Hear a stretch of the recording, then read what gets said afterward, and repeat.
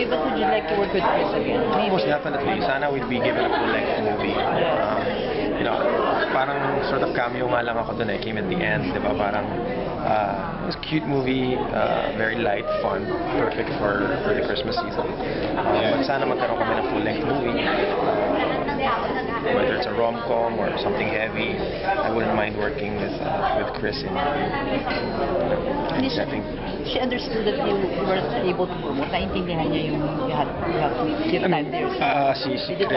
Kris has the same views as me. Family is always first, right? And I'm sure she would do the same thing if she was in the same situation as me. So she completely understood. It was really nice of her to speak out and justify why I wasn't there. That was very kind of her. And, I really appreciated that effort that she put out to let people know why I wasn't there.